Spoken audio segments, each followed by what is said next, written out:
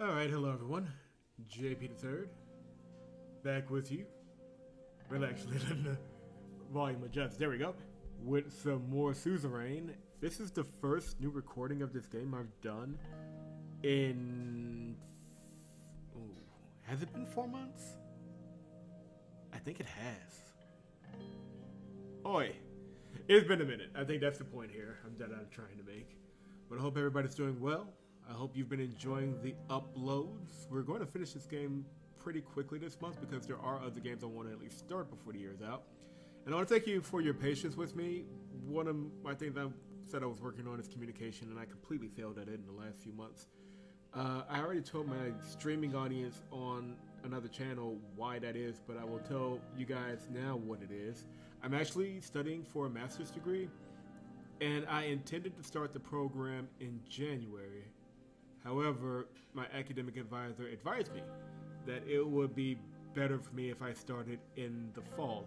Now, this advice came the week before August. So we pushed my date up to the week before August, and I am in my 30s. It's been a long time since I was in a college classroom, so I just kind of dove in and wasn't fully prepared. So it led to the disruption of a lot of things. So we're getting back to regular order, and what that means for VNs now moving forward, we will discuss.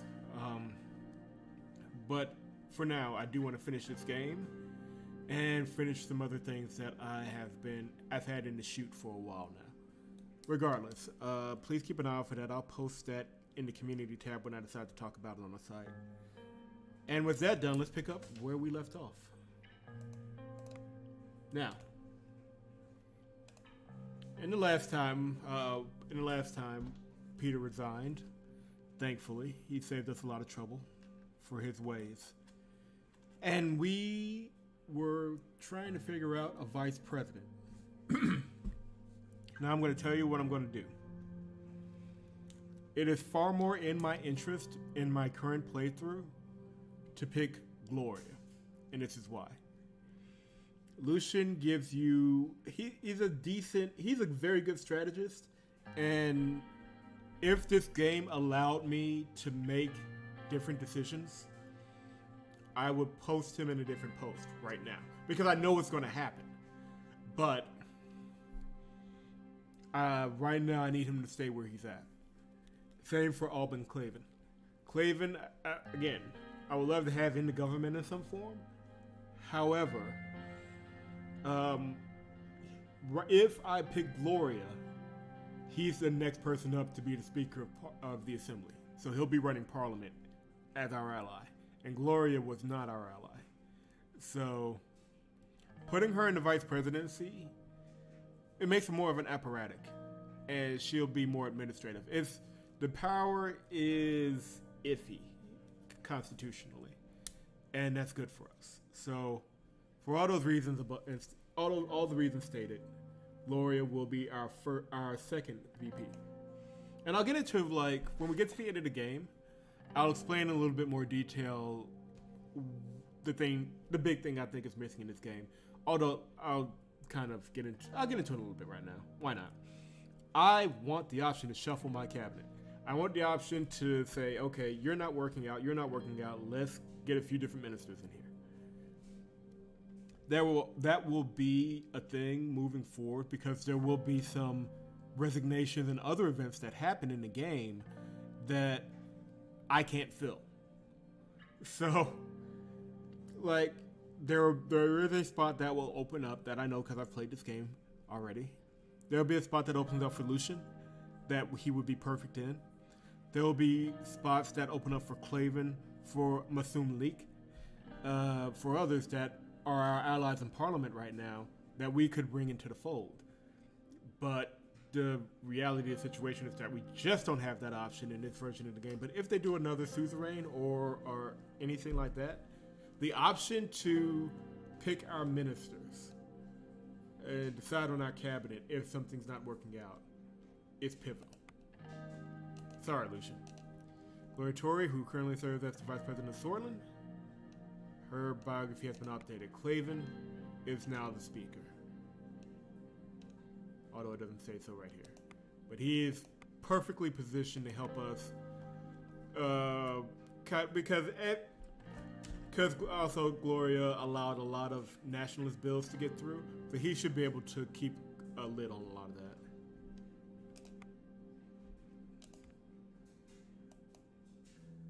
Lucian and I were on our way to my office. I was holding a mug of coffee in one hand and a folder of various documents in the other. As we turned a corner, Lucian spoke. The Ashraf anniversary is coming up soon, the most important day for the Blutish populace. Otani Ashraf is one of their symbols, as you know. Your presence at this event will show your desire for a more unified Sordland. We will reap the benefits if you decide to go, I'm sure. You're right. Lucian nodded. We rounded another corner to reach the last corridor leading to my office. Lucian suddenly stopped in front of one of the doors. The plaque that once said Vice President Peter Vector had been removed. The door was halfway open, and I could see a few workers moving boxes around the room. One of them saw us, bowed his head and changed the name tag on the door to Vice President Gloria Torre. I heard Gloria's voice from behind him. Be careful with that box. She noticed us, immediately made her way to us. Mr. President, Mr. Gallade. How's it going? Are you settled in yet? Getting there, Mr. President. That reminds me. Mr. Gallade, could you talk to the staff secretary for me to get the furniture sorted here? I have a few more boxes coming in. Lucian's upper lip curled. He and Gloria stared at each other down for a moment. I am not your servant, Mrs. Torre. It was just a simple request, Mr. Gallade. I don't know what's with you, but I don't like your attitude.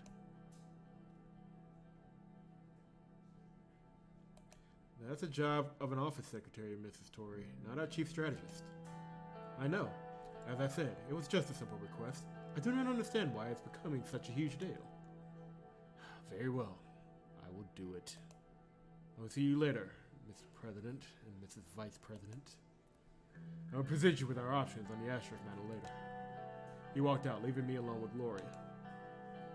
Well then, I must get back to the move. Thank you for visiting, Mr. President. I'll stop by as soon as this is done. Glad to have you here, Gloria. Thank you. Gloria nodded at me and went into her room. I entered my office and asked Sylvia for a second cup of coffee to wake me up. Another long day was waiting for me. Yeah, those two don't get along, and with good reason. Like, the conservatives did not back our proposals and more than likely fought with Lucian along the way. And that's another benefit. Having her here solidifies conservative support for me in the party. But it did come at a cost. It did damage our relationship with Lucian.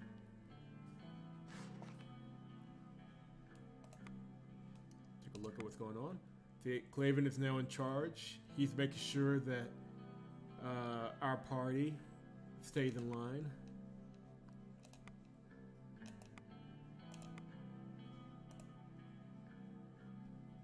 Everything's been updated. Following the unforeseen departure of Peter Vector, President Rayne has picked Gloria Torre as his new vice president. Mrs. Torre is a well-known figure among the USP members, and she is the current leader of the conservative wing of the party. She has served as Speaker of the Grand National Assembly for many years and brings a proven track record to the table. Mrs. Torre will begin serving her post immediately in the administration. Oh, I'm sure the radical has a lot to say. I am sure. It is official, Gloria Torre is the new vice president of Sordland. Out of all the candidates, we are amazed that she was the final pick of President Rayne. She certainly has experience, but the dynamic in between them leaves much to be desired as the two leading figures of our country. Regardless, we can say with certainty that Mrs. Torre will be a much better vice president than Peter Vector. Oh, that was actually complimentary, all things considered.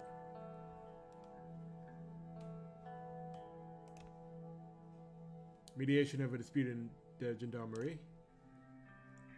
I arrived in the city of Asord with my new vice president, Gloria, after receiving an emergency meeting request from Joseph and Lilius.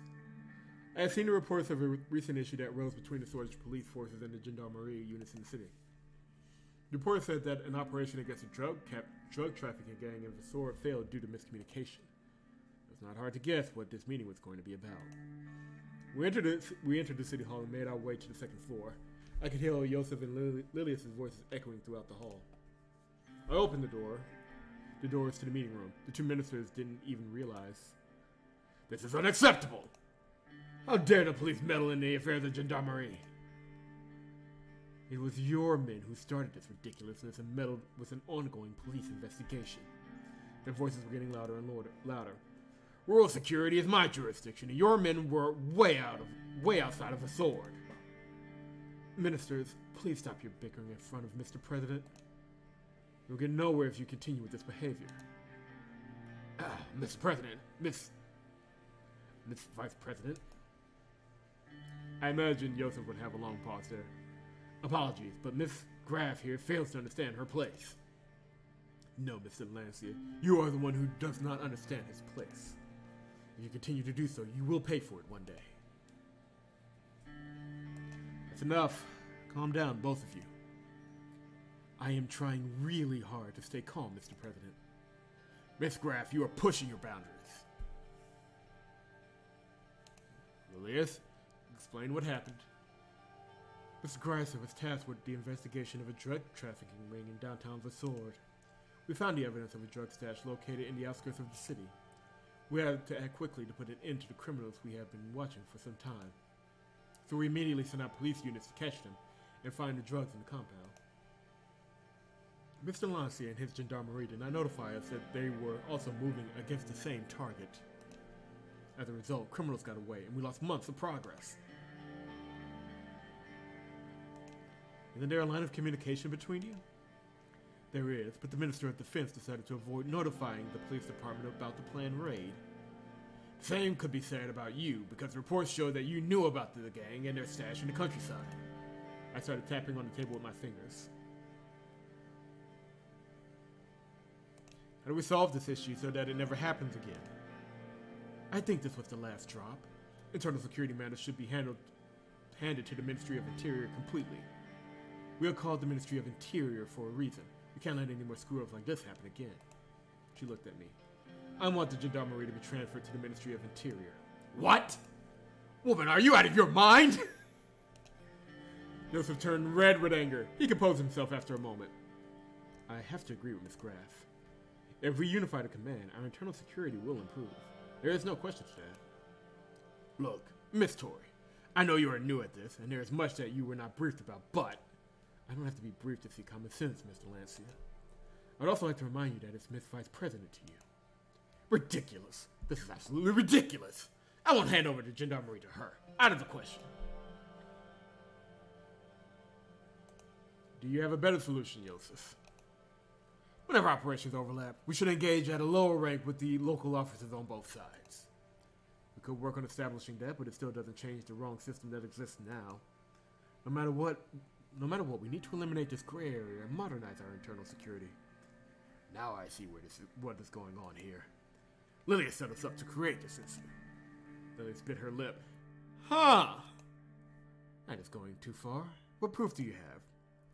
There is no way that the police has arrived at the right time of a month-long search on the exact day and minute of the gendarmerie raid.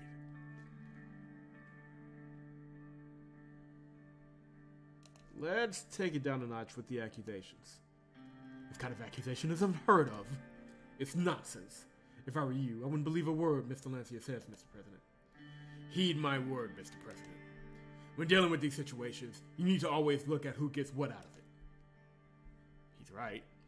I won't stand idly by these utterly ridiculous and baseless accusations. I don't have time for this.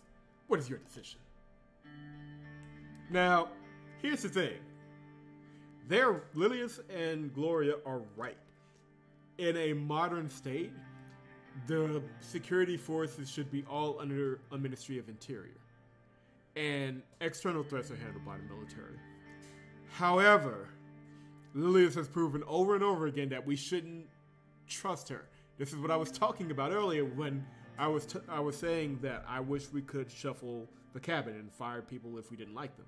Because I would have fired Lilius a long time ago and put somebody else in her place that I trusted to be at the head of the Interior Ministry. Then I would have no problem. I would have no problem at all transferring the gendarmerie to the Interior, even if Joseph didn't like it. However, of the two of them, I know that Joseph is loyal so long as we got his back. So, given that, I'm not going to give her any more power than need be and keep a certain amount of force behind someone who's loyal to my office. Like, that is just unfortunately common sense. There will be no change related to the gendarmerie operations. You are making a mistake. Thank you for protecting the structure and authority of the Ministry of Defense.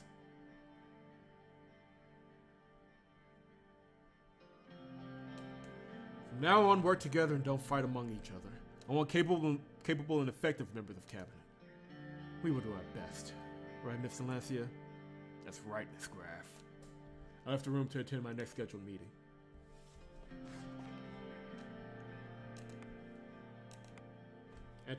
Anti-corruption police investigate state officials. The Rayne administration is going forward with its unnecessary probe into top-ranking state officials, despite Nia Morgan's anti-corruption police so far uncovering little, if any, evidence of wrongdoing among the old guard. We at the Post continue to maintain that this is an improper use of government time and resources, and remain convinced that this will turn out to be nothing but a witch hunt in the end. I'm sure you think that.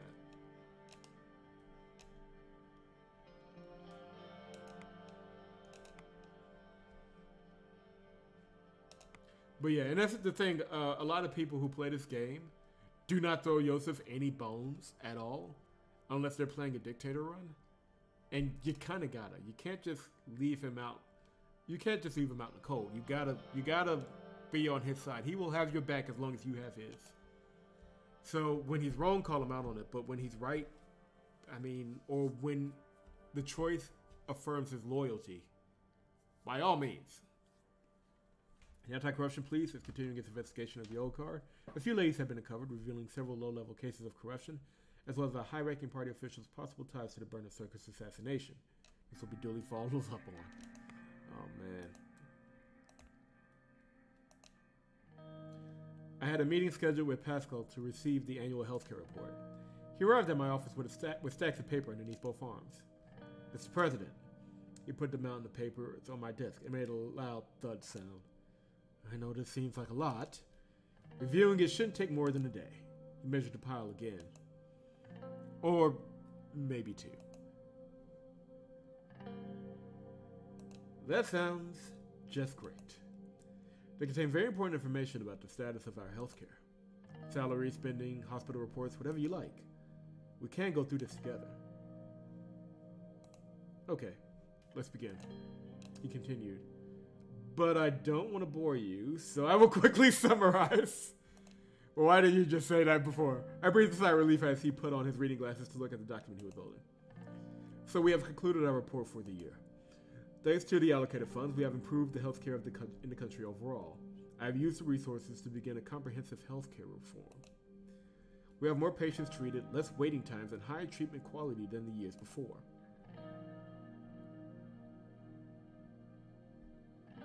That is great to hear.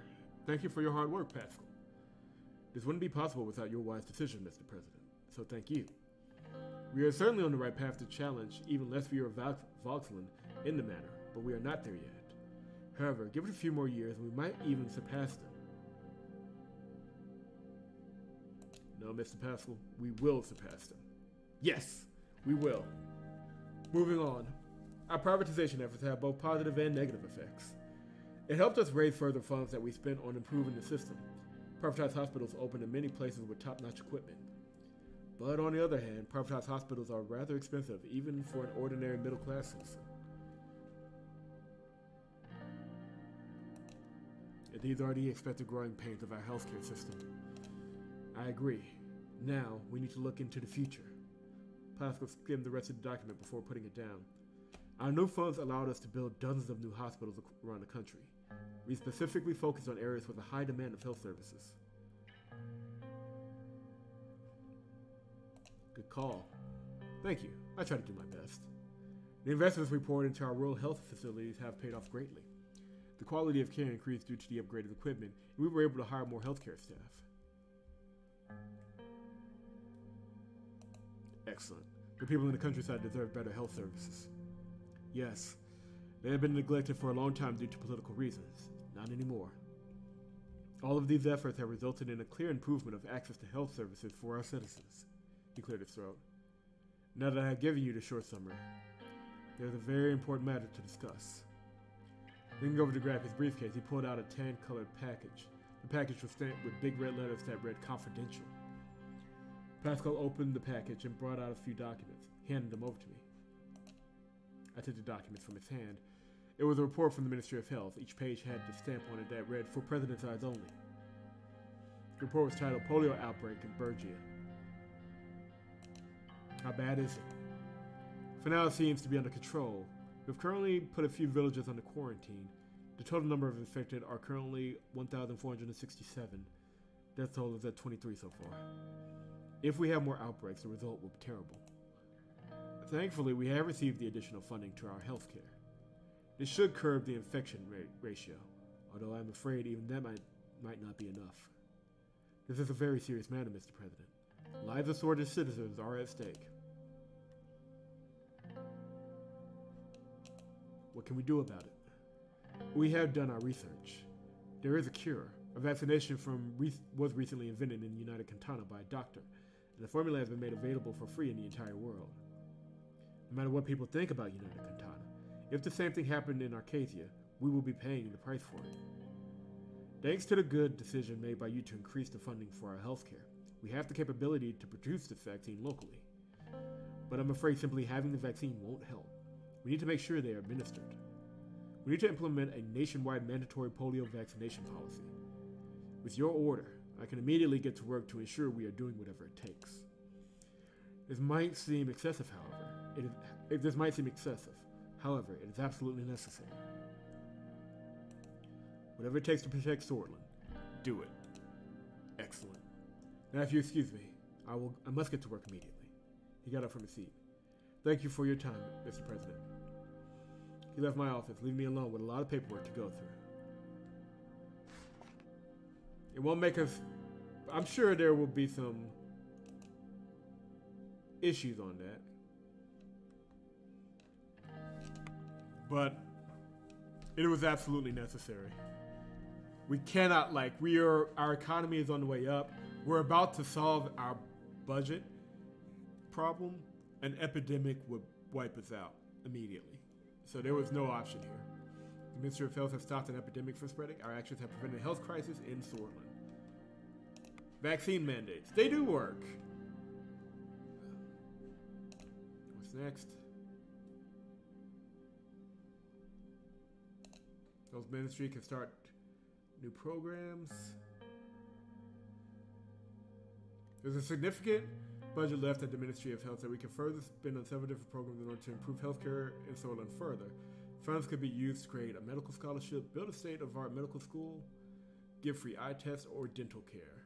We're going to give free dental care. I could always get that piece of the budget back, but we do have an election to start worrying about. The health reform aims to better the health services provided by adding new free care for the citizens in need.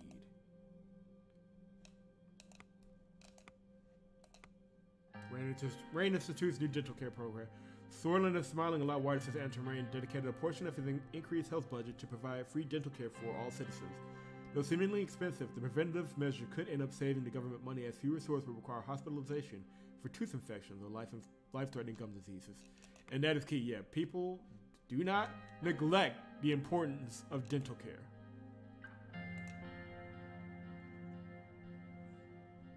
Assembly passes an amendment to the tax bill of 1944 in order to increase tax revenue and reduce the excessive amount of tobacco consumption in the general populace.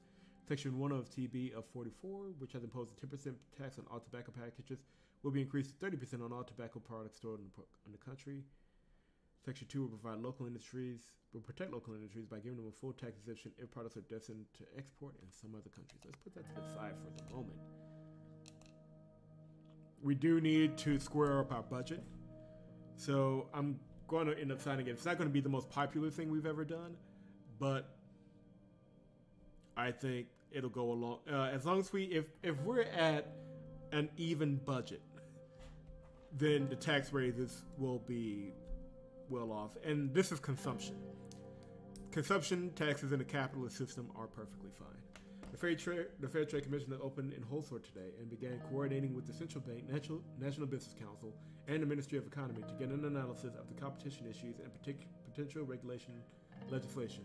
The effort to bring fairness to trade and commerce in Sordland was led by a visionary small business owner who sued Heart of Sordland in an unfair competition bid and won in court. Good for them. The new Supreme Council of Swordish Radio and Television has opened in Wholesword and began its operations. The newly formed expert media team was housed at the Interior Ministry during the construction and cooperated with Minister Graff. The council experts declared that in the upcoming months there will be 19 organizational audits, with up to 84 organizations reviewed by the end of the year. All right. And I say I'm about to sign this with a cigar in my... Like, this is just wrong, but we're doing what we need to do. Oh man, I took a hit to the economy by signing the bill. Damn it. The GNA passed an amendment on tax. The Grand National Assembly passed an amendment to the tax bill of 1944 by increasing the tax by 20% and imposing a tax exemption on local tobacco products destined for transport. President Rayne has signed the bill into law, which triggered a dozen complaints from working-class citizens who smoke often. Health officials across the country have praised the discouragement of tobacco with increased taxes. There is a debate if the administration acted on this to increase taxes or to reduce the public health concern, or maybe both. Let's be honest, it's both.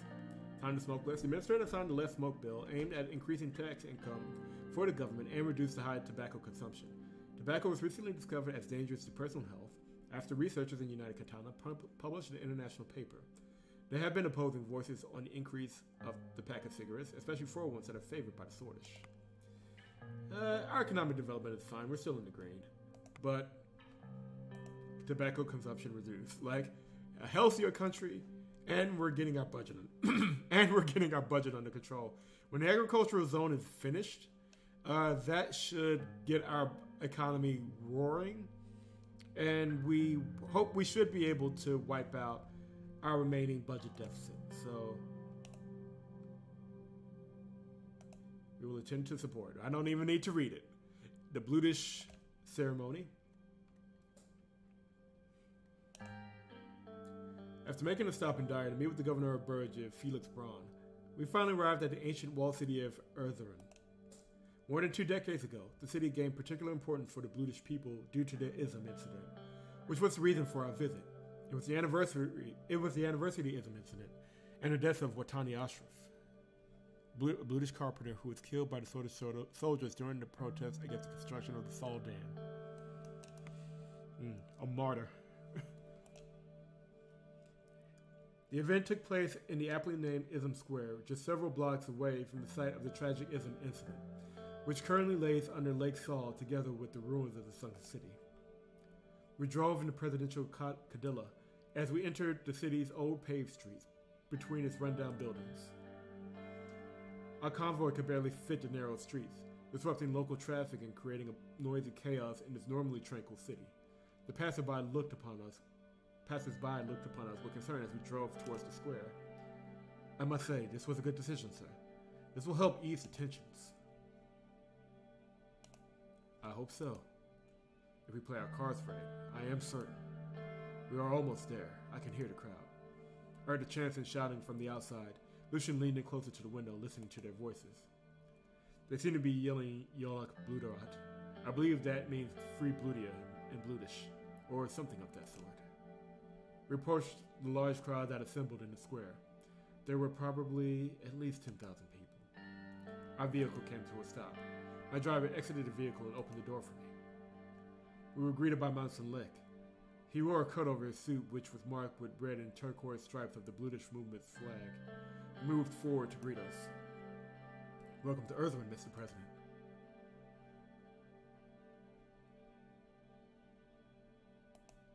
We shook hands. Mr. Lek, Mr. Glade, welcome. Shall we move into the sanctuary then? Let's go. We started making our way into the Suzerain sanctuary, which stood at the end of the square. A much smaller replica of the arch sanctuary in Dyer. This building emanated a mystical aura due to its age and its blackened walls. We entered the building through the ornamented large metal gates. As we walked, the noise of the crowd started to fade out. Everyone started to get quiet for the ceremony. Thousands of candles were burning inside the sanctuary, one for each person that died in Ism. The red candle at the center was for Watani Ashraf. Monson gestured towards the candles. I picked up one of the candles. He picked up the candle for Ashraf and started walking out. Many others followed suit, including us. The atmosphere outside had completely changed. The crowd was now completely silent. We slowly walked towards Ashraf's grave. On the way, hundreds of people slowly joined us. When we arrived, he pointed at a huge standing torch above the grave. We'll do it together.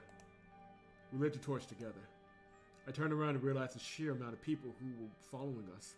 They were all looking at me, waiting to hear what I would say. Brothers and sisters, we're here to mourn Watani Ashraf and many others who have lost their lives. I am not standing before you today as the president. I'm standing here as one of you.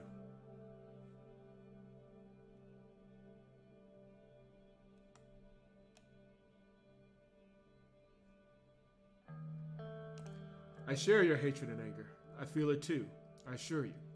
Like a red-hot metal, it takes a long time for it to cool down. But I look at the lost lives and think, what would they want? An old man from the crowd yelled, "He is right! Thank you, old man!" Let me tell you one thing. I dream of a Sordland, a truly united Sordland.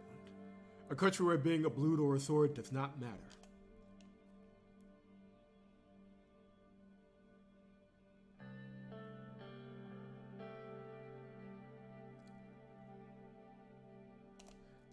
Let this be a testament of our unity for future generations. Let's stand together as blood and sword. I need help from each and every one of you to make this country a better place for everyone.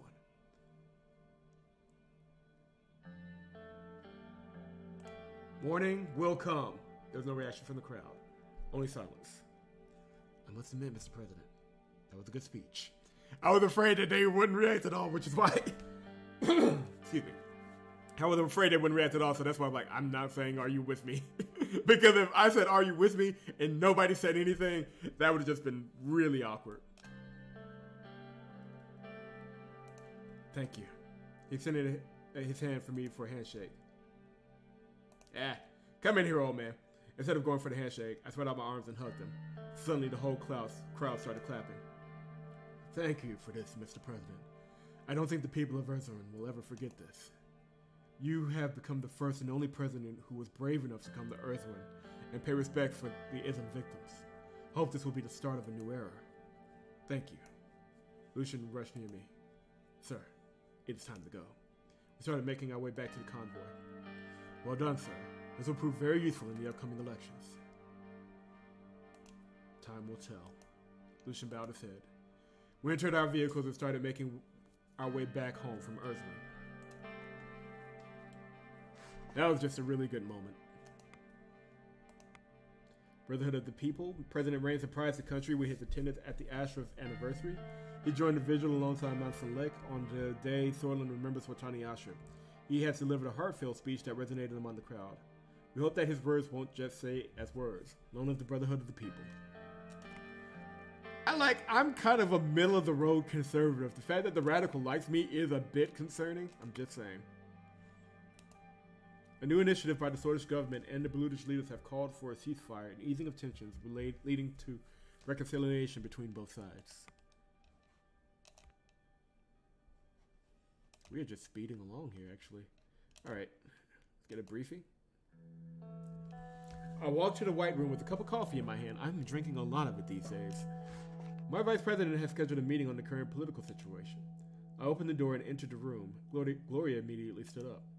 Good morning, Mr. President. Good morning. I want to provide you with some quick updates on the current political situation. She pulled out a few documents from a briefcase and laid them out on the table. Mr. Hall has reported to me that he is currently putting the finishing touches on his new economic plan.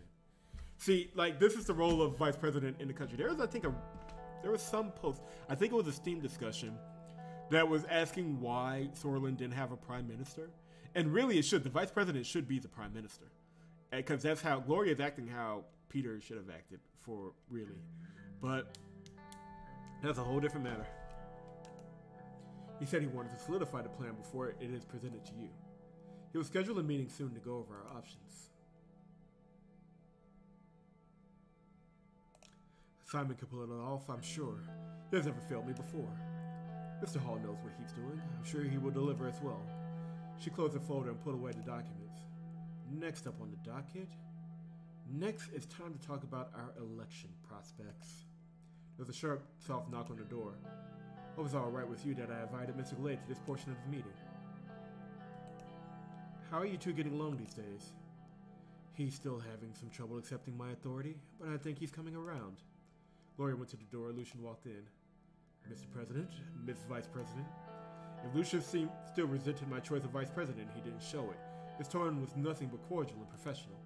The three of us sat down. Gloria handed out a new set of documents.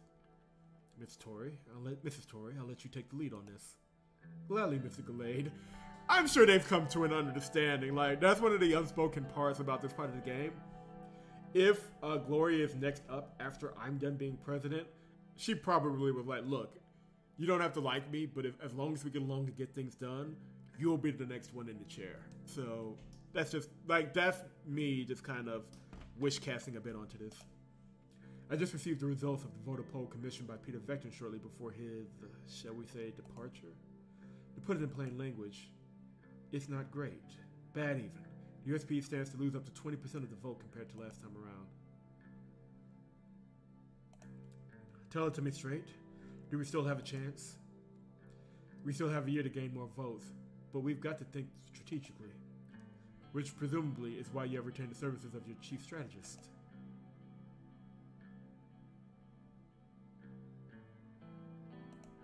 Do you have something to add, Lucian? No. Pardon the interruption. Gloria shuffled some pages around. Looking at the demographics of the voters polled, you've fallen out of favor with conservatives. Less than half of them are likely to vote for you.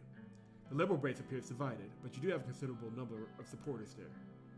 For better or worse, you certainly aren't popular with the nationalists. Like, the economy is going great and we reformed the Constitution and everybody hates us. If you ever had any support from socialists, you've completely lost it now. Unsurprisingly, none of the bluish poll respondents say they were planning on voting for you. Lastly, we can't expect votes from centrist or unaffiliated voters unless we do something to win them over. It sounds like we're doomed. Not necessarily. Listen, I'm aware I was selected as vice president at least partly because of my access to the USP's conservative wing. I can give you some insight into gaining more conservative votes, if you wish. Go ahead. This Women's Rights Commission of yours, I did warn you against moving too fast on that front. Giving women's rights activists everything they want at once is guaranteed to scare conservatives off. If all else fails, fall back on Swedish military might. I'm personally not a fan of jingoism, but it works on certain segments of the base.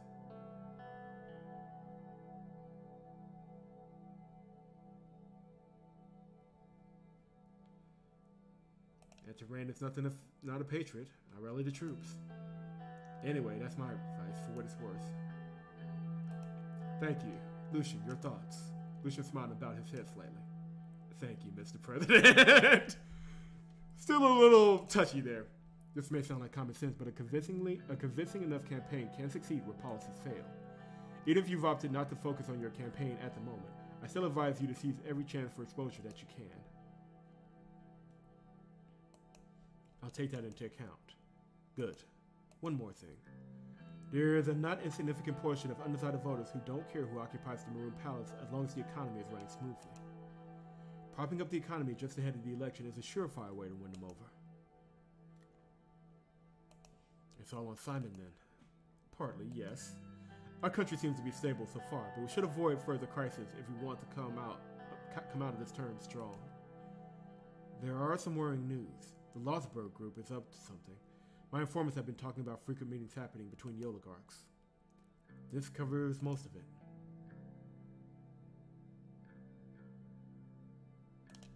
Great. I've heard enough. Gloria, was that all for today? Yes, that's everything on my end. Good work, both of you. I'll see you shortly. I left the room to attend my next meeting. The people hate me. I'm doing everything right, and the people hate me. we still have yet to turn it around, so we'll see what happens. Like, again, if I have the economy roaring and everything else going on, I think we'll be okay. But it's always, but Gloria's here to help us kind of link up the conservatives. Like, we should have, like, a surefire way to win would have been keeping the electoral threshold where it was. Then people would have no choice but to vote for me. The fact that they have options now, that's part of the problem, frankly. The administration has imposed that everyone in the country has to be vaccinated against polio disease. The disease barely claimed more or less 1,000 people in Berger. Why is it necessary for the whole country to spend our hard-earned rent for something that is nowhere near us? The disease was spreading from Valen to Berger. It seems that these illegal immigrants from Valen not only caused chaos in our society, but also brought with them a deadly disease.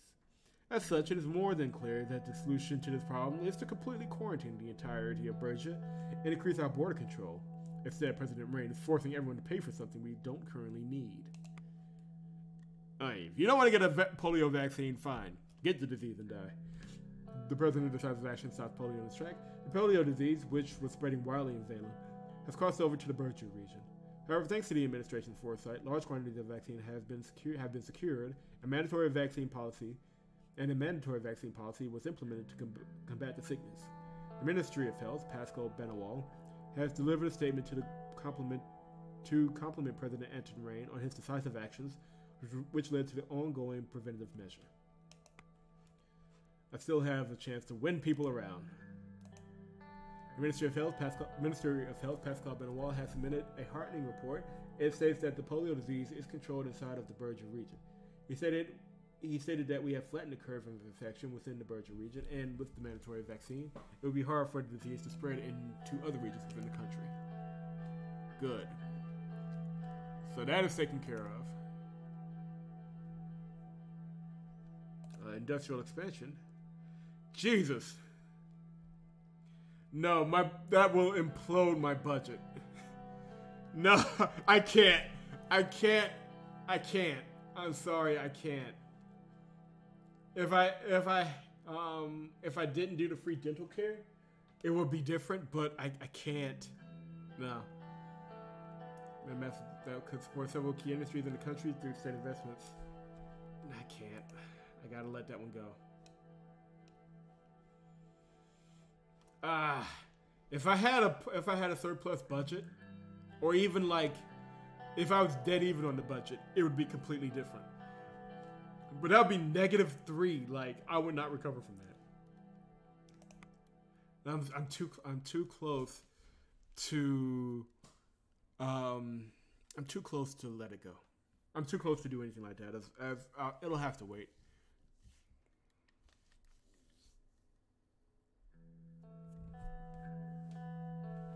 And also, I like that there's on a completely different subject, I like that there's a negative impact from some of the things you do, even if it's the right thing. That's one of the things about politics. Like, you can do the right thing. That doesn't mean anything in the long term. That doesn't mean that voters will back you. Hegel would take all the necessary steps. In a televised address, Chancellor Emmerich Hegel claimed intensive fighting was taking place between the Agnolian forces and the locals of Helgeland, resulting in the massacres of ethnic Volks living on the island. He portrayed the conflict as a national struggle and compared it to the independence wars of the former colonies in Riga. Hegel said, Volksland, as the guarantor of Helgeland security, will take all the necessary steps to prevent mass atrocities committed against the islanders. Van Horten said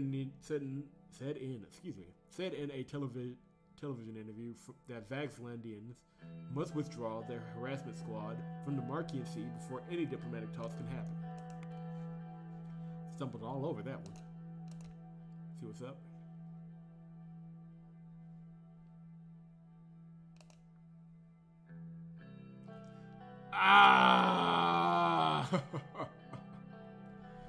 Oh, man.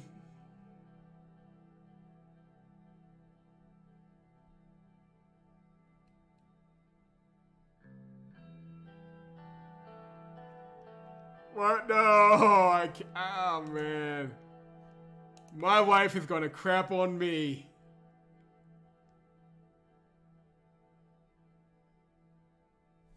I can't.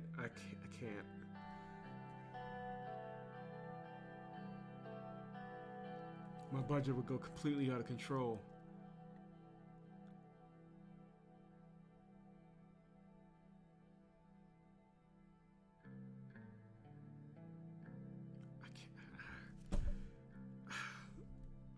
I can't.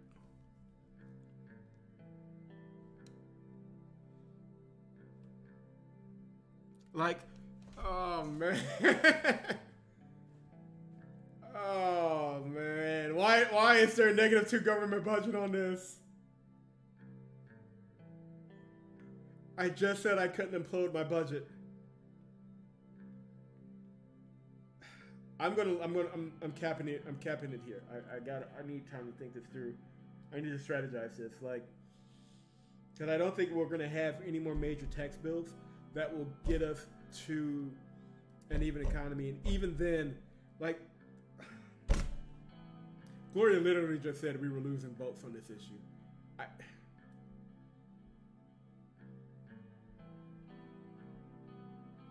man, I'm gonna hold this off for another episode. I need to think. I can't do a breakneck decision on this. So in the next episode, I will either sign or veto the Women's Liberation Act. And look what they packaged all together. Why couldn't these be 2 different bills?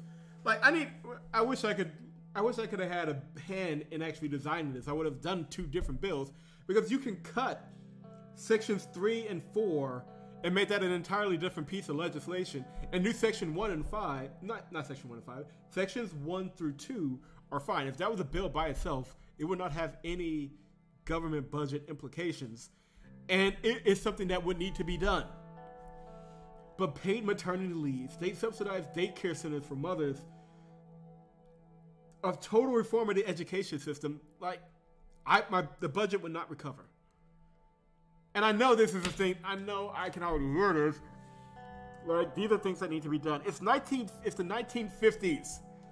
I understand in 2021 thinking this is obvious and should be done. I know, but A, I need to survive. B, my budget would implode. It would not survive. I don't remember the budget implications of the last time. Like, I don't think that was a thing. I'm going to give this some thought and decide how I want to approach this. I'm going to be sleeping. I may end up sleeping on the couch for a while if I don't sign this bill, but at the same time, I don't think there's any budget recovery. I don't think there's no budget recovery. I will lose the conservative wing of the party entirely, even with Tory as the vice president. Oh man.